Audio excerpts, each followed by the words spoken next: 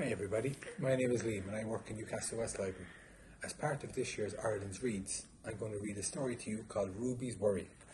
Ruby's Worry was written by Tom Percival and published by Bloomsbury. Before we get started, I just want to tell you a little bit about this book, its meaning and how it might apply to you. So this is a book about a girl who can't get rid of a worry. Everyone worries about things from time to time and it can be very hard to stop. Even though we can't see our worries like Ruby can, they're here with us. Ignoring them can sometimes make them worse. So here's a few questions to ask yourself when you think you have a worry that's stuck to you.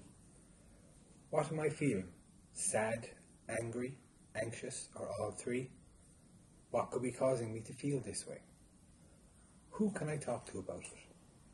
No matter what you're feeling, remember, it always helps to talk about it. Be open, be honest, and be you. So with that, we'll get on with reading Ruby's Worry. Ruby loved being Ruby. She loved to swing up high. And she loved to explore wild, faraway places. Sometimes she even went all the way to the bottom of the garden. Ruby was perfectly happy until one day she discovered a worry. It wasn't a very big worry. In fact, it was so small that at first Ruby could hardly notice it. And then the worry started to grow. Each day it got a little bit bigger. It just wouldn't leave her alone. It was there at breakfast, staring her over the cereal box. It was still there at night when she cleaned her teeth.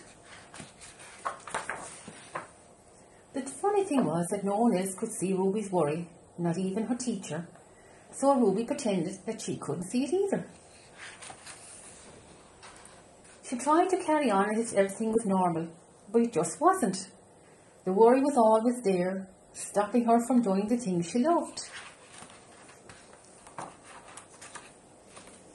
Ruby wondered if the worry would ever go away. What if it didn't? What if it stayed with her forever? Ruby didn't realise, but she was doing the worst thing you could ever do with a worry. She was worrying about it. Now the worry was enormous. It could hardly fit in the kitchen at tea time. It filled up half of the school bus. And it took up whole rows at the cinema. The worry became the only thing that Ruby could think about. And it seemed like she would never feel happy again.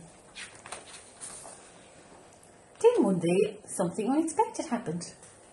Ruby noticed a boy sitting alone at the park. He looked how she felt, sad. And then she noticed something else, something hovering next to him. Could it be a worry? It was. Ruby realised that she wasn't the only person with a worry after all. Other people had them too. She asked the boy what was on his mind. And as he told her, the strangest thing happened. His worry began to shrink. Then Ruby did the best thing you could ever do if you have a worry. She talked about it. As the words tumbled out, Ruby's worry began to shrink and he was barely there at all. Soon, both of their worries were gone. Finally, Ruby felt like herself again.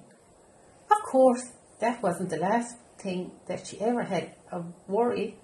Everyone gets them from time to time. And now that she knew about how to get rid of them, they never hung around for long. The end.